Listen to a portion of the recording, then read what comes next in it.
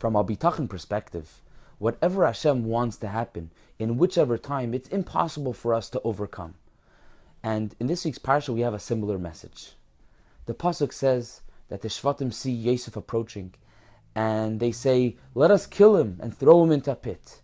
And the pasuk concludes, "V'nireh ma yiyu chalei mosav," and we'll see what will happen with his dreams.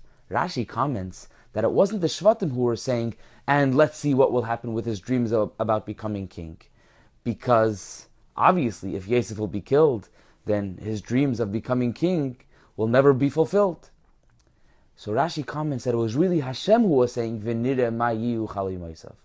Hashem was saying, "You Shvatim, you think you're going to kill him? I have certain dreams for Yosef," says Hashem. Yosef is supposed to become a king, and everyone else is supposed to bow to him. And if that's what I want, that's what's going to happen. You could think that you're going to kill him, but what I want is ultimately going to be fulfilled. And this is a general bitachon lesson in everything in life.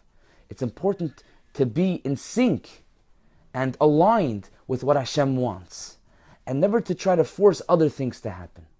Because whatever Hashem wants will ultimately be fulfilled and will ultimately be carried out.